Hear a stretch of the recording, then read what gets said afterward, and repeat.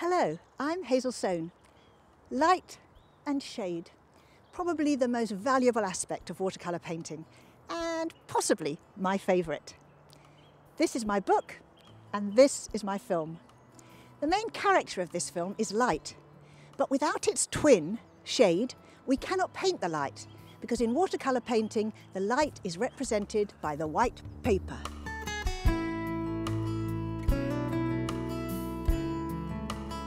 Because the white paper is the source of light, we can only make light visible by painting the shade. The chief challenge for a watercolour painter then is not to paint the light, but to retain the light. A watercolour is created by covering enough of the paper with paint to suggest something exists, but not so much that the light reflected back from the paper is lost under too many layers. Think of light and shade as one word, tone or value, or link them together as tonal values.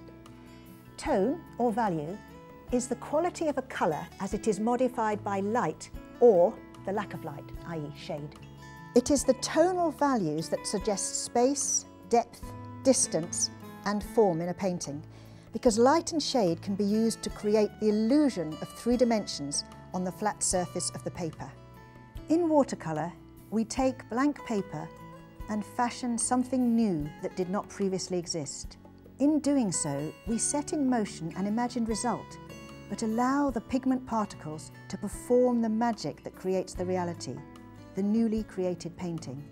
We are mini creators, enjoying in our craft a glimpse of the wonders of cosmic creation. For me, this makes painting in watercolour an amazing privilege and an awesome journey.